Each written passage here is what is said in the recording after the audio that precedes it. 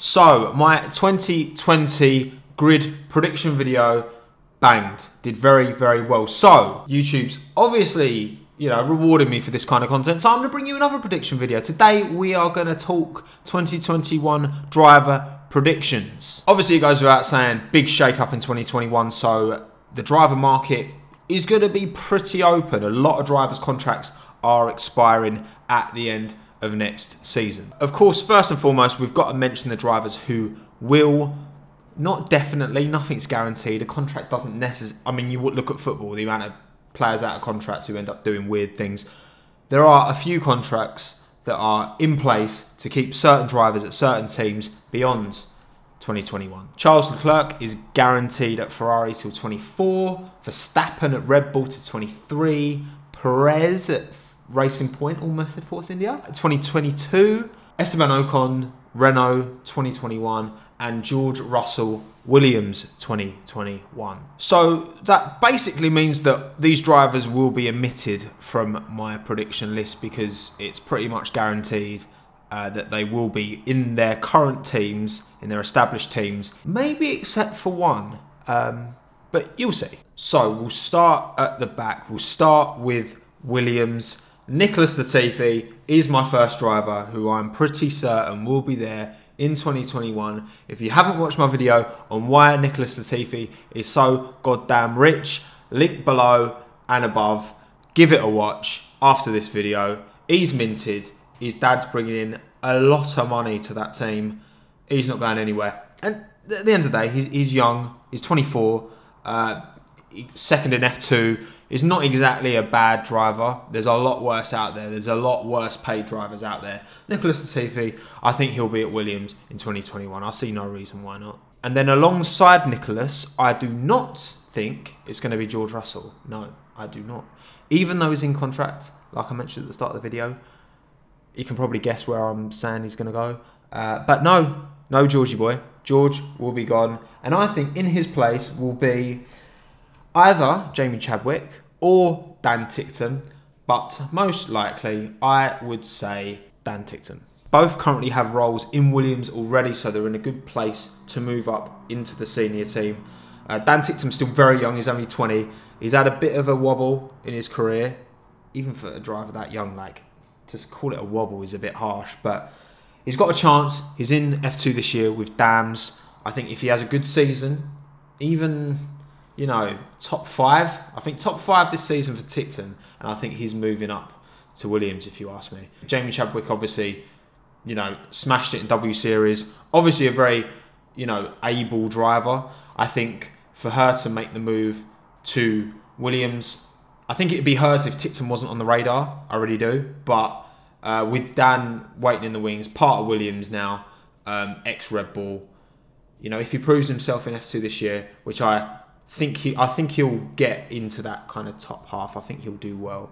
Then I think he's bound for the Williams car. So my Williams team for 2021 is Nicholas Latifi and Dan Tickton. On to the Americans, on to Haas. So Günther Steiner will finally get rid of Romain Grosjean. Please. I just can't, I don't get it. I've mentioned this plenty of times before, and I will continue to whilst he's got a seat in F1. Romain Grosjean, I'm sorry, mate, you're out. So K-Mag will retain that seat, I believe. I believe he'll stay at Haas. But alongside him, and this is a left field shout, bringing together two very polarizing characters because they don't get along. I'm saying Nico Hülkenberg. I think he will make a return to F1, and I think that will be with Haas.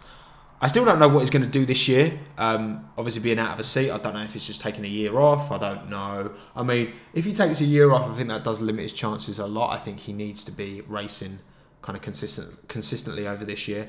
But yeah, I think Nico might make, maybe just for one season, but I'm going to say Nico Hülkenberg takes that second seat at Haas. On to Racing Point. I'll get through these pretty quick. Perez is already under contract. I see no reason why he's going anywhere. And Stroll, his daddy runs the team. He's got loads of money.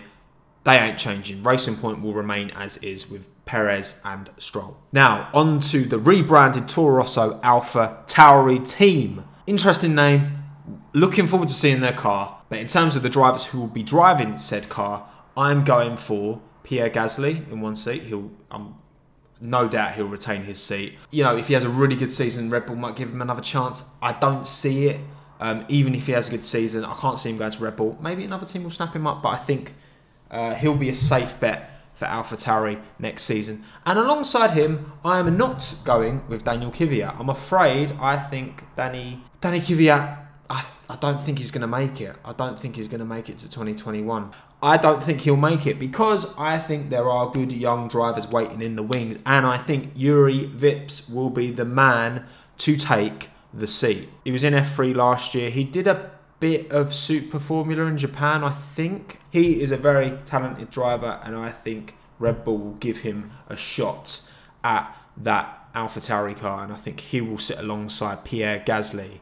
Yuri Vips, Pierre Gasly. Now, on to Sauber. And the reason I'm calling him Sauber and not Alfa Romeo, another little prediction here, I don't believe the Alfa badge will retain beyond, you know, next year. I think it's guaranteed pretty much for this season because they've already updated their website with Alfa Romeo Racing and PK Orlan because they've got Kubica in as a test driver and all the money that he brings, which we talked about in the Latifi video.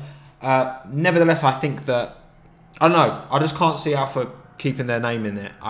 They don't, in terms of an automotive organisation, yes, they've got history in F1, but I don't think they're doing particularly well. And there's been murmurs of them pulling out. And I'm just going out on a whim and saying I reckon it will happen. Whether another brand will attach their name to Sauber to have that foothold in F1, maybe. But I'm just going to call him Sauber for the time being. So, Giovinazzi, I think he'll still be there. I still think he'll retain his seat at Sauber. I reckon he'll still be there in 2021. And then alongside him, this was a really difficult one. This was a really tricky one because there's two good drivers, Schumacher and Schwartzman, who I think are the two most likely for that seat. Now, Schumacher's been in F2 this year. He's not set the series on fire. Like he's not done amazingly well. Yes, he got a win, but he's not really done bits. Schwartzman won F3, so he's clearly proven himself to be a very able and talented driver. Obviously, they're both Ferrari driver academy guys. They'll be against each other in F2 next year, I believe. I'm pretty sure Schwartzman is going to be in F2. And obviously, Schumacher will be as well. So I think whoever performs the best out of them two next year in F2 is going to get that seat. So, ultimately, I'm going to go with Schumacher because I think he's got a little bit more experience than Schwartzman, and he does tend to, you know, improve as he goes in the series. He doesn't tend to hit the ground running in the series, but obviously the Schumacher name, obviously that's going to count for a lot, and I do think that will be the resounding, the final factor which will secure him that Sauber, not Ferrari, Sauber seat in 2021. Giovinazzi and Schumacher. Now we go to Renault. So Ocon has a contract there, and I do believe he will stay at Renault. He will still be there. French driver, French team. You know, fair play. I think that's a pretty sound bet. Alongside him, I do not think will be Daniel Ricciardo. Partly because I don't trust Renault. I don't believe that they've got it in them to deliver on what they're promised to Danny Rick. And I think they will underperform again this year. And I think that ultimately he will want to look elsewhere, and I think he'll have options elsewhere. I'm going with Valtteri Bottas. Yes, you might have noticed him in the thumbnail.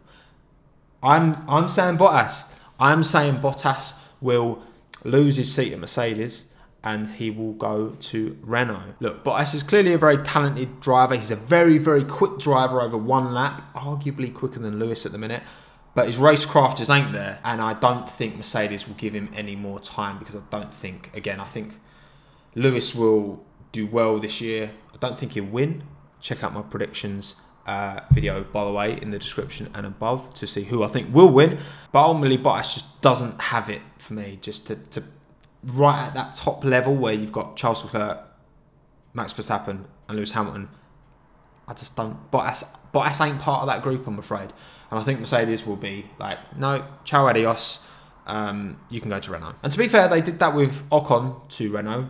He was a Mercedes boy, went to Renault, so they've got a bit of a relationship there. So I think this is quite a feasible shout. So Renault, Esteban Ocon, and Valtteri Bottas. On to McLaren. Okay, so my boys, my favourite team, McLaren, love them. Lando Norris will still be at McLaren in 2021, I believe.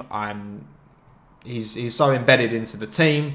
I hope he is, because I love McLaren, I love Lando, and I think they would be very foolish to let him go.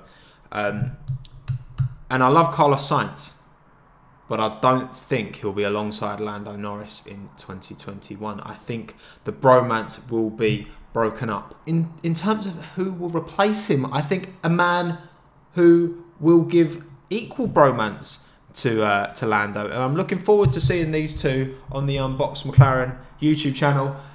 Daniel Ricciardo, I think he'll go to McLaren. I think McLaren will outperform Renault again this year. I don't think Ricciardo's going to go to Ferrari.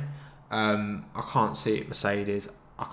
He's not going to go back to Red Bull. Of course he's not. But I think McLaren have a much clearer long-term vision and are much more likely to actually deliver on that long-term vision than Renault are. And I think Daniel will make the move to McLaren. I don't know, maybe I'm biased because I'm a fan, but I really feel like they've got something there at McLaren. Like, they've got a real good chance of making that top 3 or top 4.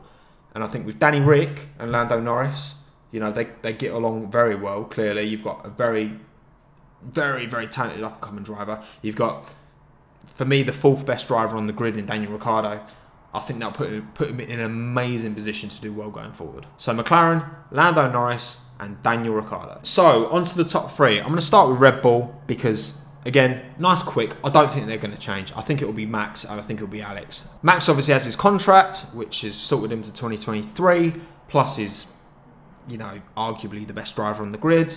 Red Bull ain't going to let him go anywhere anytime soon. And Alex Albon, I do think he's going to prove himself. He's done enough to showcase to me that he's got the bollocks to actually go for it and try and go for moves that a lot of drivers wouldn't. And I think Red Bull respect and appreciate that, and they don't mind, you know, they didn't want Daniel Ricciardo to leave, and he had his fair share of run-ins with Max Verstappen. I think that Alex Albon will retain his seat. He'll be a great second driver. I think they're going to put all their resources behind Max, but I think Alex really fills that role very well, and he will get his podium, and I'm confident he'll get a win next year. Fingers crossed. Come on, Alex. As for Ferrari, obviously Charles Leclerc 2024, can't see that changing. In terms of the man who will sit alongside him, I'm on record saying I don't think Seb will make 2021. I've got no reason to change my opinion right now unless he has that unreal season this year, which I can't see happening. Alongside him, I think Ferrari will and should have Carlos Sainz. I think they should throw every euro they can at him to get him in the team. Carlos Sainz has been chronically underrated up to this season. I think he's proven this season how good he is, and I think Ferrari would be foolish to let, who is still a very young driver, go somewhere else or stay at McLaren. I think throw everything you can at Carlos Sainz. Carlos Sainz and Charles Leclerc driver partnership, I think, would be sick. Carlos has got his links to Fernando, who has his links to Ferrari. I know you can make these links up anywhere, but they are close, and you know, Carlos does have a relationship there with Ferrari, even though he came through Red Bull. You know, there's no way he's going to Red Bull. I can't see it Mercedes. I feel that Ferrari should get Carlos Sainz because I feel that he would be a cracking second driver. I feel he'd work really well with Charles. There would still be that kind of first and second driver, you know, differentiation there, I feel, but I think he's got experience. I think he's the man to take Ferrari forward. Not Seb, I'm afraid. So, Ferrari, Charles Leclerc, Carlos Sainz. And last but by no means least, I do not believe that Hamilton will go to Ferrari. As much as that would be sick, I do not think it will happen. I just can't see it. I think that Lewis's best chance of winning in this new era is with Mercedes. I think he'll want to prove a point. I think he will really want to do that.